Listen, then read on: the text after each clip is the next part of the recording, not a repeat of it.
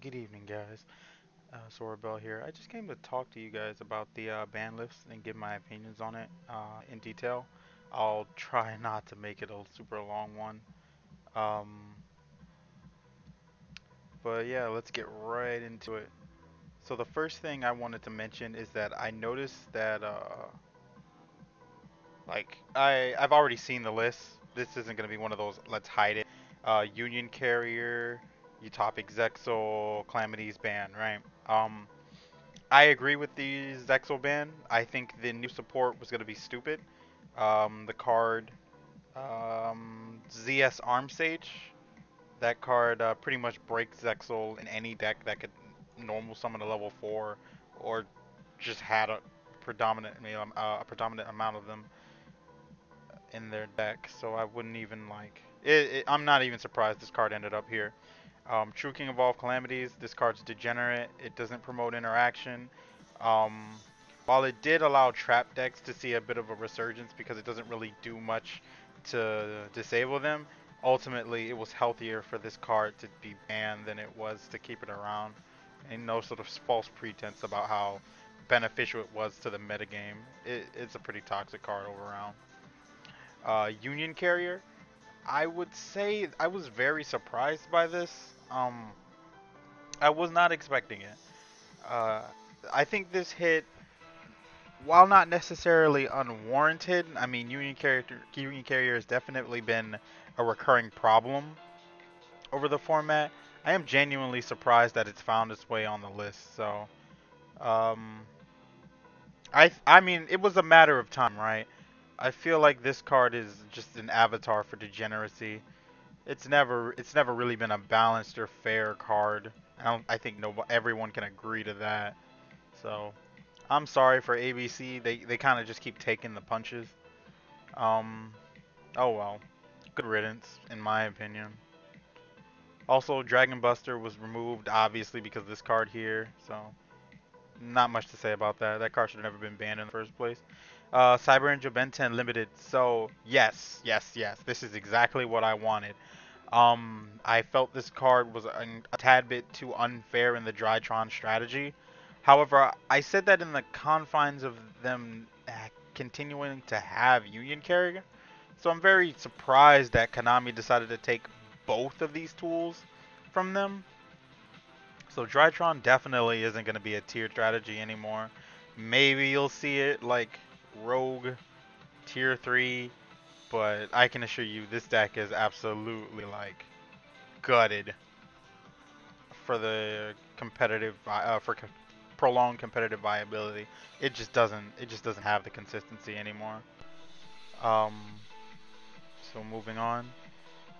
Nothing to see here. Rest in peace, Light Stage. I knew what this was gonna be. Like I said, this card had no reason being on the list. Firewall Dragon, it's got errata, though I think this is the first time they've ever released a card but given a time window on when you can be played with the Firewall Dragon. That's interesting. I hope we get to see stuff like that for future erratas. Um, hmm, let's see. The Phantonites of Rusty Bardish. I don't think. I mean, like this card is like one or none. Maybe they'll play two, but they're definitely not going to be playing three of this card. So, who cares?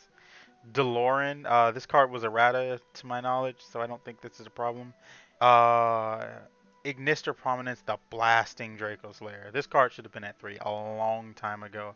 And I'm really happy to see it's finally moving up the list. I think Pendulum should have got a lot more than Ignister, but this card generates a lot of advantage for Pendulums just by being a easy accessible level 4 level 8 synchro that Harmonizing Magician can get to, or Luster Pendulum, obviously. So I may be experimenting with this and into Remy chords. I probably would only play two. Um, Maybe you could justify three, but I think two is fine. This way you can use one for playmaking potential and the other for its actual removal effect. Card's really strong, so I'm glad to have it back. Rank up Magic Argent Chaos Force. This was banned because of Zexal. Zexal's gone, so this can come back. Not much to say there. True King's Return. Draco's gonna need a lot more than this to matter. So that's the unlimits. All in all, pretty underwhelming. I was hoping for a little bit more to move up the list. Let's talk about things that I would have liked to come back but didn't. That I felt should have came back. Um, Either Astrograph Sorcerer should have came back. Skull Corbat Joker definitely should have came back. There's no reason why this is still on the list. Um, Heavy Metaphors Electromite, right? Pendulum should have gotten something back here that wasn't just a level 8 Synchro that they have to commit all the way past Pendulum Summon to make. So, very disappointed that that's still on the list. Or at least none of these cards came back. Everything here is fine.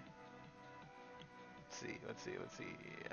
I don't think any of these spells needed to necessarily move off the forbidden or limited list. For the limited section, Double Iris Magician should have went to 3. I don't know why this is still at 1. What waters are they even testing? White Dragon Wyvern Burster. This card should have been banned. I don't know why it's still legal. Chaos Space and Dragon Link, it makes absolutely no sense. People are complaining about Guard Dragon LP. I can assure you LP is not the problem. It's cards like this and Quick Launch that allow them to amass, what, +3, +4 before they actually like commit to the normal summon. Like by the time LP comes out, they've already searched like 3 times and made a Link 2. Like, it's just insane to think that banning that one Link monster is going to completely shut down what that deck is trying to do. It's not. In fact, banning LP would just kill all other Dragon decks that need it, not this one. So I really want this card to be banned. I don't think it's very fair at all. At least while Chaos Space is legal. Like, it's on the limited section and I can still play 4 copies of this card, and it makes absolutely no sense. Uh, Might as well talk about Quick Launch. I think Quick Launch also should have been limited. If E-Telly is going to be limited, that card has no reason being at 3 when it's E-Telly with a higher ceiling and better targets, right? Like level 4 dragon that's dark, that can pop a card and special summon another dragon from the deck that you need for a synchro or an XC play, just without even you considering your normal summon. That's just way too much advantage that Quick Launch generates. Um, so that card should not stay at 3. But I mean, it's if they're gonna leave it, I'm gonna abuse it in some way. So look forward to a potential Rocket Dragonmaid variant I might explore now that True King of All Calamities is gone. Um, who knows? Depends on what I decide to do. I might not even give this much attention because the Dragoonity cards are coming, and I should probably focus my time on that since we have like this weird gray period of not having the Calamities combo be viable anymore. But we still have the Dragoonity deck that's gonna shape up everything. So yeah, and that support is why I want Dragon Link to take some hits now, just because I would rather force them to use the Dragoonity support with LP than to like have it all and like just experiment with what they think is good. I really don't like that deck. Good stuff decks like that really shouldn't be allowed to exist in Yu-Gi-Oh! But we keep running into this problem, and it's really just Konami, right? Anyways, that's gonna be all for the video, guys. Thanks for watching. You guys have a great evening. Take care.